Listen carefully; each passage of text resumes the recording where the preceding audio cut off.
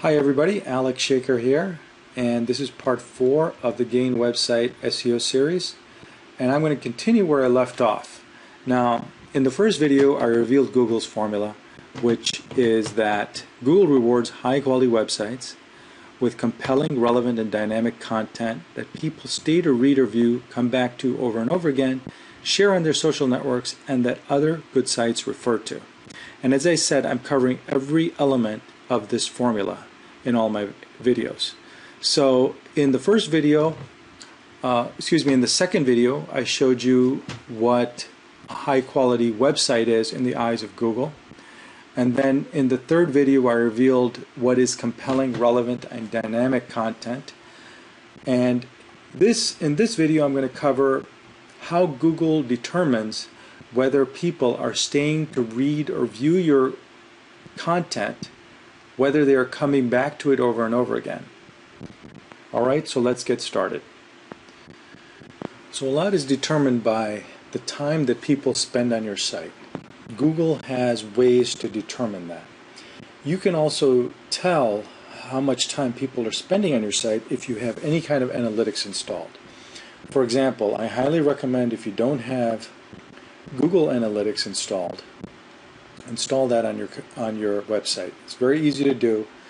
Google gives you this free software and free analysis tool that I think every person should take advantage of. There are some folks, and as an aside, there are some folks that feel that they don't want to install Google Analytics because they don't want Google to know what's how many people are coming to their site and know kind of all the stats of the site. Well, there's always going to be conspiracy theorists out there, but let me tell you something. It's better to show Google what you've got and let them easily read it by installing their software than letting them guess. Your site is going to rank much higher if Google can see the numbers. And there's no way to cheat Google anyway. There's very few ways to cheat with Google anyway. So you're better off using Google's software. And using that software, you'll be able to tell what the bounce rate is and how long people are staying on your site. This is a big determinant of whether or not your site is a quality site. Google feels that the more time people spend on your site, the higher the quality it must be. So that's one criteria that they use to determine the quality of your site. Number of repeat visitors. This is also very important. Now, the way Google determines this is whenever people go to a website, they place a cookie on the person's computer, and whenever people come back for a visit to the website, they know that it's a repeat visitor because they're coming from the same IP location. So the time that a visitor spends on the site and the number of times they come back to over and over again is being determined by Google. And one way you can help Google determine that is to make sure you have their analytics software on your website. Bounce rate is another thing.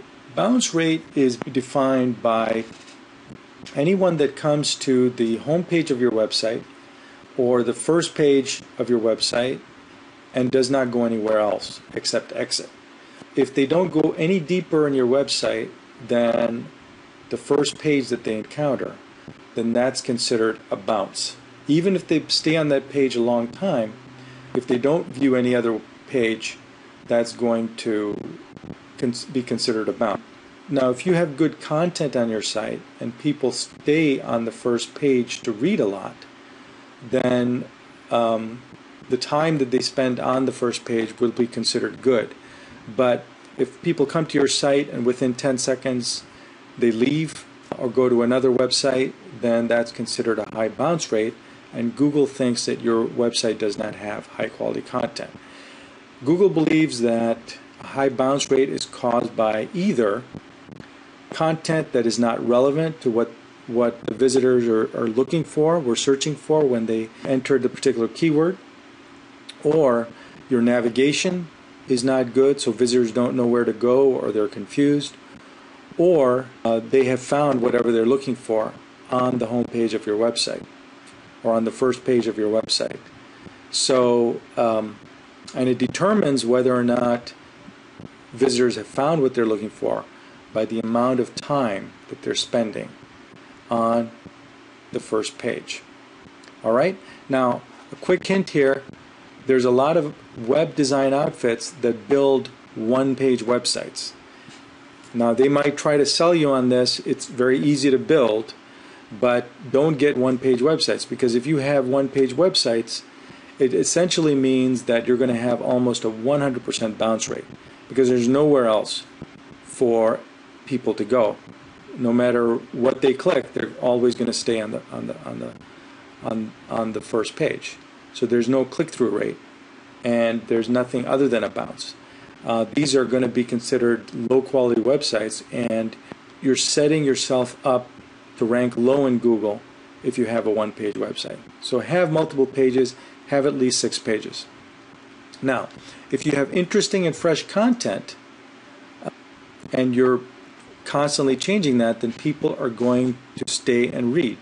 And they're going to be repeat visitors, because if you have fresh content, that means even the repeat visitors will not have seen it, and they're going to come back and want to read that content. That's why you'll hear a lot about people that are doing blogs on their site, because blogs allow people to put more content on their site and fresh content on their site on a daily or weekly basis. And that's a really good practice to do if you've got the inclination. You may also want to send out email to subscribers whenever there's new content, so you can get them to be repeat visitors for you. So it's also a good idea to collect emails and to ask people, or to put in a short form on your website that says, hey, sign up for our free email, where we will inform you of any new content that comes on this site. And you'll be surprised at the number of people that will sign up for that. If you really have good, compelling, and fresh content, people will want to see it.